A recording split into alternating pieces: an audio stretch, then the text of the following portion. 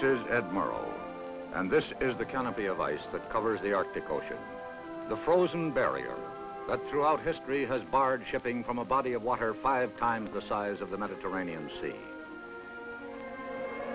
Only once, shortly after the turn of the century, has man reached the North Pole by a surface route. No ship has ever reached the pole. Even the most powerful icebreakers are helpless against this frozen barrier.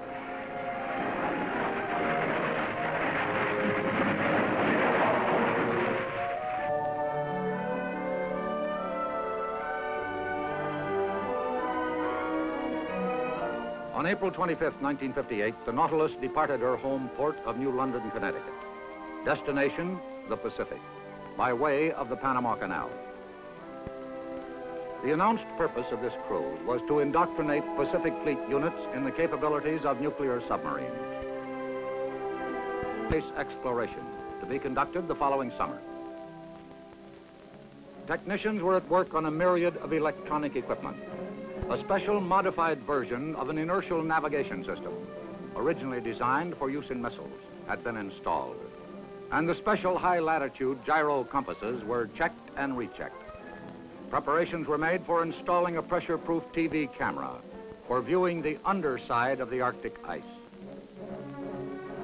But as the Nautilus transited the Panama Canal, her crew also thought of the West Coast ports they were scheduled to visit: San Diego, San Francisco, Seattle.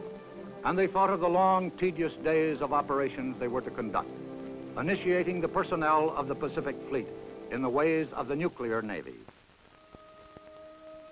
Finally, the West Coast tour was over. On the 9th of June, shortly after midnight, the Nautilus slipped quietly from her berth in Seattle, presumably starting her homeward voyage south. But the course set by the Nautilus actually took her farther and farther north.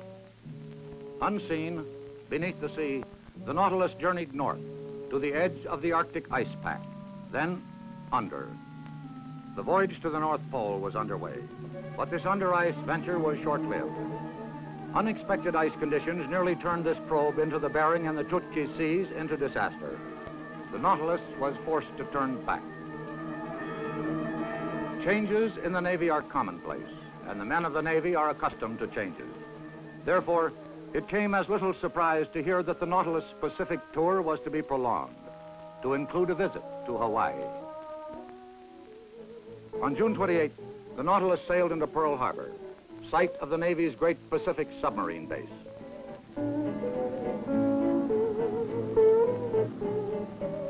Rear Admiral Grenfell, the commander of the submarine force, U.S. Pacific Fleet, officially welcomed Nautilus and her crew to Hawaii. And the people of the islands opened their arms and their hearts to this great ship. Nothing was lacking. On the 23rd of July, Nautilus bid aloha to the islands of Hawaii. The Hawaiian interlude was over. Except at high-level conferences, no word of the recently attempted voyage to the pole had passed the lips of a single crew member. Presumably, the return trip to New London via the Panama Canal had commenced. The crew of the Nautilus, a few high-ranking Navy officials and civilian scientists, and the President of the United States knew that the men of the Nautilus had still another port to visit before they were to see their loved ones again. The port of call, Portland, England. And the shortest sea route from Hawaii to England is not by way of the Panama Canal. All hands on the Nautilus knew their destination and the perilous route they were to follow in reaching it. And they remembered their nearly disastrous trip less than 2 months earlier. This time, however, ice conditions had been thoroughly scouted from the air by the ship's navigator. Lieutenant Jenks had traveled to Alaska, incognito, and flown over the Arctic expanse many times, gathering vital information. Success was by no means assured, but the probability of success had been greatly increased.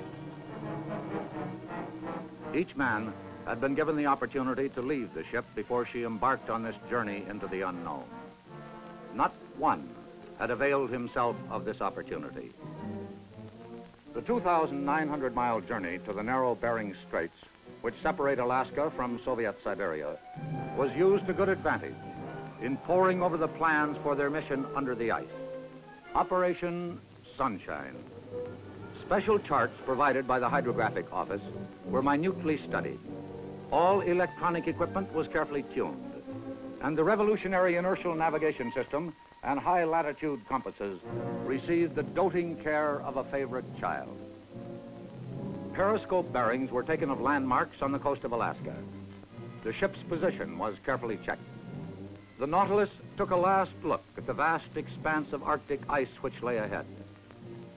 This is the foreboding sight which greeted the Nautilus as she began the most important leg of her historic voyage. Then, nothing of the Nautilus remained to be seen above the surface of the sea.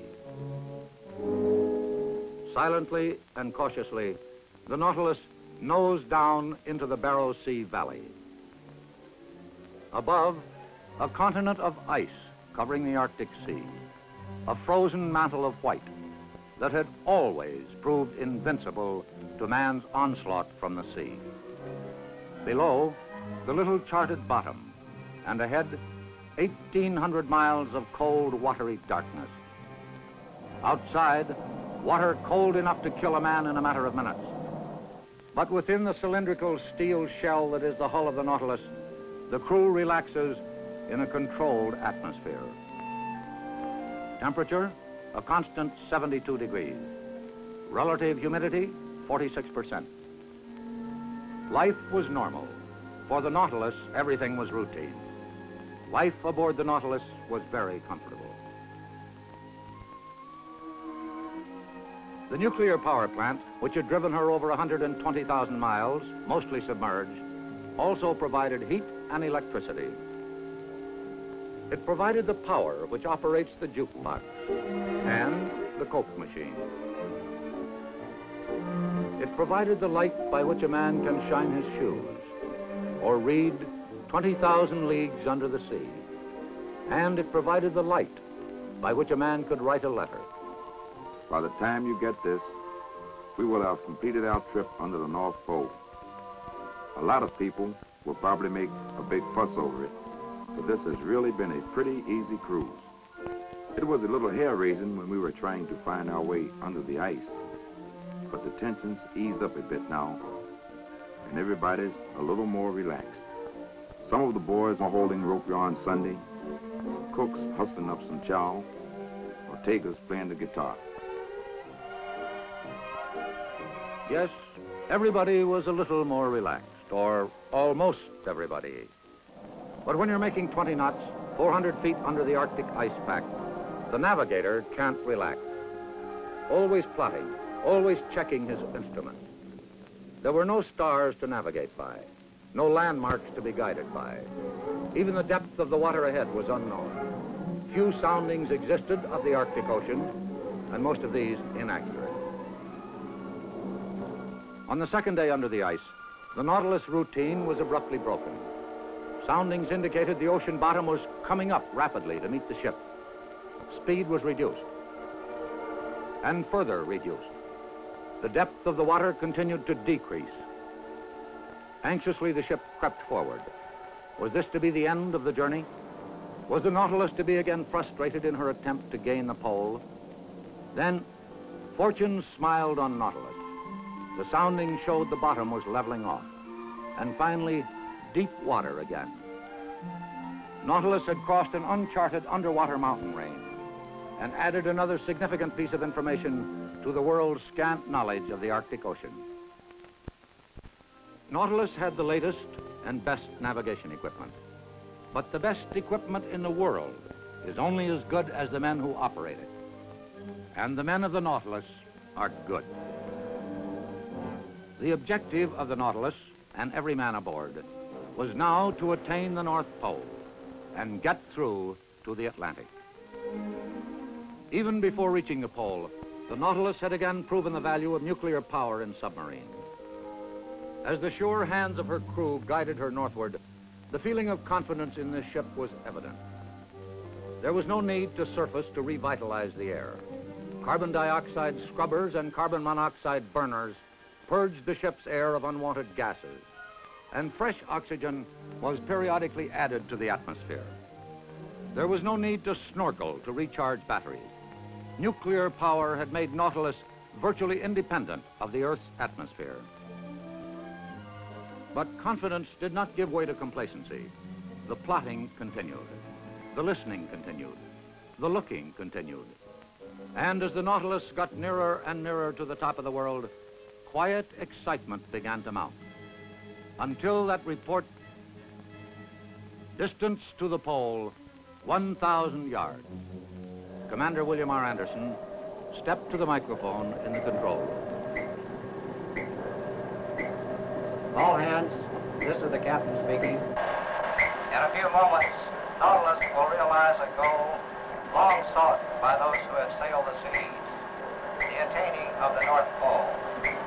I would like to suggest at this time, as we approach the pole, That we observe a brief period of silence, dedicated first to he who has guided us so truly. Second, to all those men who have preceded us. whether to victory or to failure. And third, in our earnest hopes for world peace.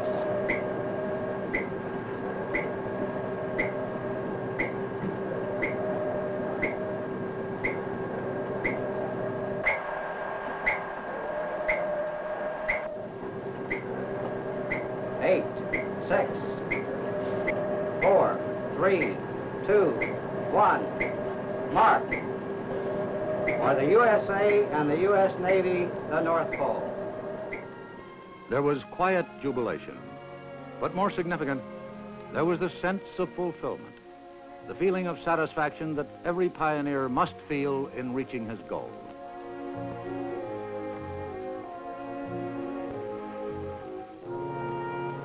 The Greenland Sea. 36 hours after the historic polar crossing, the Nautilus surfaced. The voyage from Pacific to Atlantic by way of the North Pole was now a matter of record. Nautilus had made history. The men of the Nautilus had blazed a trail under the Arctic pack, which reduced the distance from the Orient to Europe by almost half. A feat which seems destined to have enormous impact on future sea commerce. On her return to New York from England, Nautilus received a hero's welcome from a grateful American people. Commander Anderson was awarded the Legion of Merit, and the entire crew was awarded the Presidential Unit Citation, the first such award ever made in peacetime.